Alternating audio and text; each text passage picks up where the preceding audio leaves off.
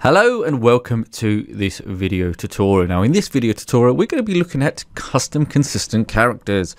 So if you're signing up, if you're signing in for the very first time, how would you find this particular feature? So we're going to go back to the main dashboard. Now you want to start with selecting create design. Now when you're in the create design section, we are going to go with the designer, the fast AI image designer, opposed to the advanced AI image designer. Okay, so go ahead and select fast AI image designer. Now as we're inside the main Fast AI Image Designer section, you're going to see if you just gently scroll across to the top and we have custom consistent characters.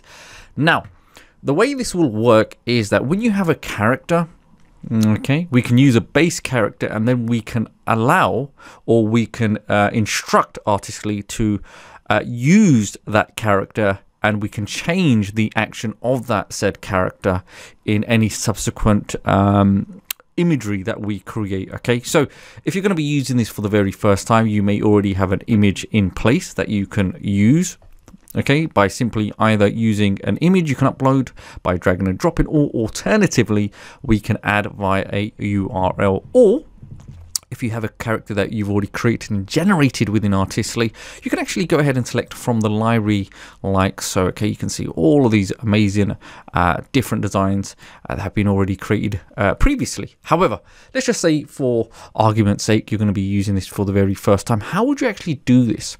Okay, so what I'm going to do I'm going to refer you to two functions where you can actually create your base character if you wanted to do this for the first time, either for personal or client use. Okay, so we do have the AI image design if you're going to craft this, but just very quickly, I'm just going to show you this. So perfect text and hands designer, if you went to create from prompt.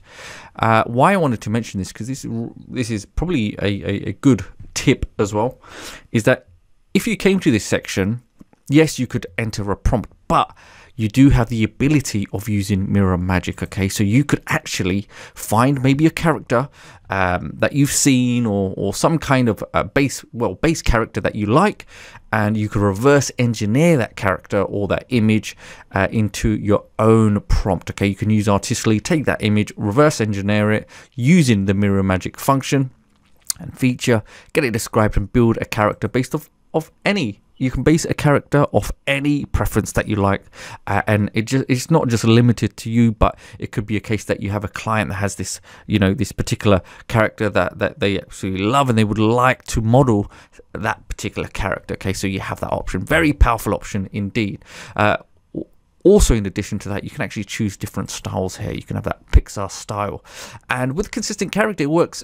We always, one thing with that we do state that, it works amazingly well and recommended with, Pixar style imagery. Okay, so let's go to the AI image design. Let's get started. Let's create a character. So let's just say, for example, a young boy. Okay, so a young boy. Now you may be thinking, it's quite limited, a young boy. So what I'm going to do, just to make my life easier, I can actually enhance a prompt. Now, if you've got more specific requirements, young boy, hair color, build, maybe what he's wearing, in the location, the environment, or a particular behavior, you can incorporate all of that, of course. Okay, or it could be something that your client has told you specifically on what the image should portray. So it's all about the prompt, as you would expect. But for this, for the sake of this demonstration, I'm just simply going to go ahead and select prompt enhancer. So I'm going to select generate prompt, because here I am now just trying to show you how to create a base character if you're doing this from scratch. Okay, and then ultimately we're going to then use that within the consistent character custom consistent character function. Okay, so here we got create a captivating image of a young boy between 6 and 8, curious, adventurous. He's in a forest with the sun there, tall trees, etc, etc. So you get the gist of it. Now what I'm going to do, I'm just going to come to the we've got quite a couple of choices we can choose from. We can go to style, so I'm going to do 3D animated, and I'm going to select Pixar style. Okay, because one recommendation is when you are using the custom consistent characters, Pixar style or animated versions work tremendously well, okay, with that particular feature and function. So I'm going to go select generate image, but before doing so, let me create 4 variations so I have a choice. Okay, so what we'll do, we give that a few moments to render those unique designs, which will be coming up shortly. Okay, and let's see, they're getting rendered now. So we've got a couple of designs. We've got this young lad here, and again, it works in par with the prompt that's being given. More specifically, you can see, look, pocket knife. I thought, where's that knife come from? But you can see it's all within the prompt, and you know, it just shows you how powerful this is. Now, another key thing to bear in mind when you're creating your foundational character, if you're doing this from scratch, is that if there's a particular image or any kind of result that's given to you that you're not particularly happy with. So say, for example, this one, yeah, it looks okay, but if I wanted to maybe improve it, I could always come back to that said design there and select regenerate and allow Artistly to rework it or make maybe some different changes. So bring me back to the prompt section like so. I can make another 4 variations. I can maybe look at changing the style from, you know, from Pixar. I could select vector, so you know, I could just keep making different versions of variations without me having to repeat the whole process from scratch and put that information in. It just makes life a lot easier. So let's just say we have our base character like so. Okay, and you can see now how it's working in conjunction with this character here, and it's now going to recreate different versions of that. And you can see we did have a vector style opposed to the 3D Pixar style element. But it's a nice, you know, you can make, just imagine the possibilities of different variations and permutations of the design input or the style that you're looking for. Okay, so once that's done, and bear in mind, you can actually use the AI Art Illustrator that also does have a function of Pixar style as well, okay? And other elements that are very close to or as is. So you've got cartoon style there, and you've got so many other amazing looking styles that you could choose from. So here we got the Pixar style right there. Okay, once you select it, you would go ahead and do that, and it would have the same function of mirror magic as well. So let me come back now. Let's now begin with the exciting part. So I go to custom consistent designs. I go to choose from library, and now let's select the character that I've just created. Okay, so let me see, which one do I like? Let's have a look. I've got so many to choose from.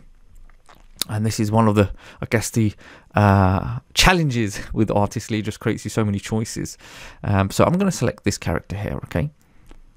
Now let's go ahead and let's say Cartoon Boy, okay? So, and you can see just here it's listed, works best with 3D style, illustrations, or animated characters. So Cartoon Boy, sitting on a boat. So what we are employing Artistly to do, or more specifically this section here with the prompt, okay, we're instructing Artistly to take our base, well, our image that's been created here, and sometimes it works even better if it's just nice and simple and plain, nothing too much going on. Okay, so here we want to take this character here, and we want him now to be sitting on a boat. So I don't want to go too much. Yes, you can actually, if you so desire, you can actually go more thorough, more comprehensive. That's completely up to you. But I want to keep this nice and simple for the purposes of this demonstration. So let's go ahead and select generate character.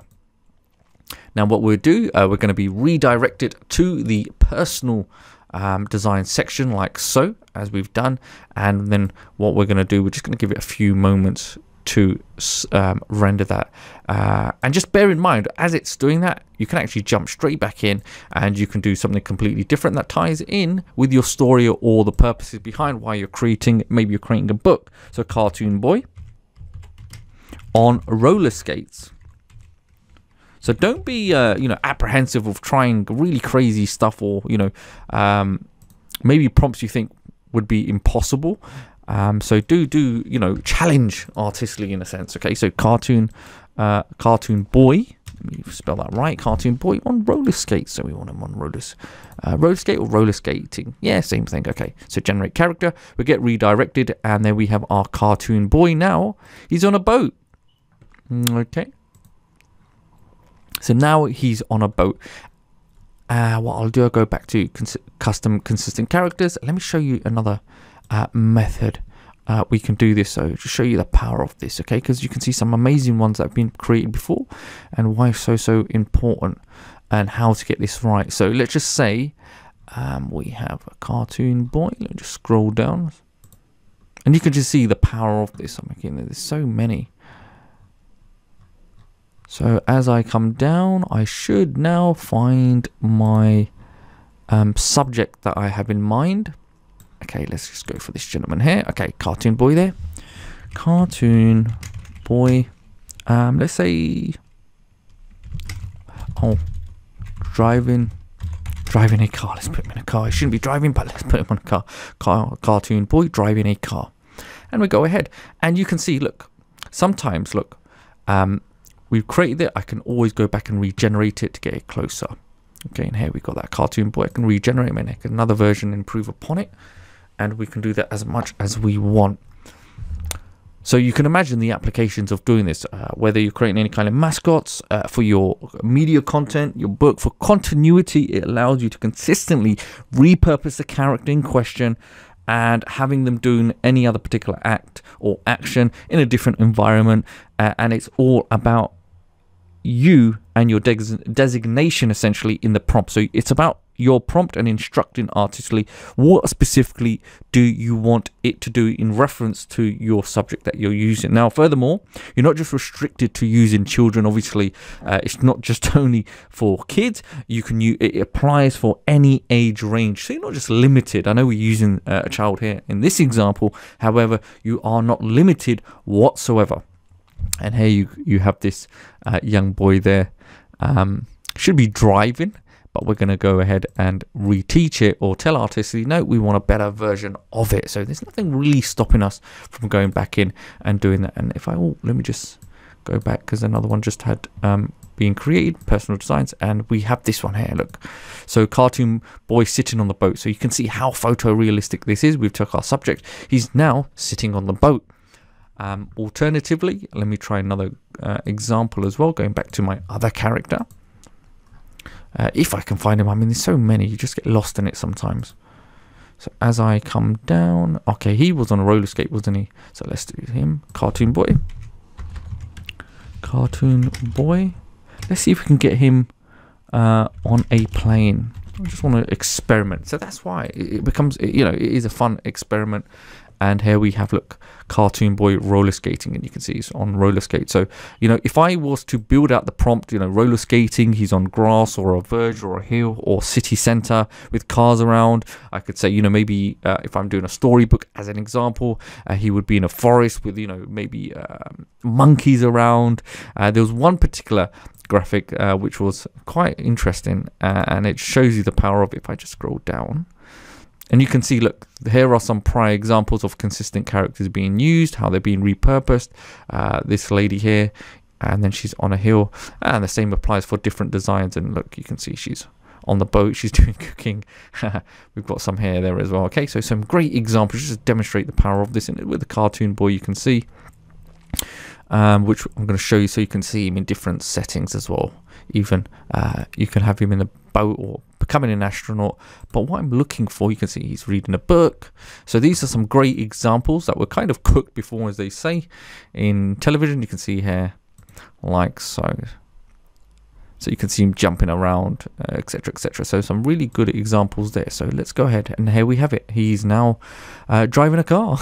Okay, so we've got our little chap there driving a car. So you can see the power of using this. And remember, you can use this with all age ranges, not just specifically limited for children. As you can see, some of these examples out here, you got her there on the farm in different positions, and then subsequently sitting down.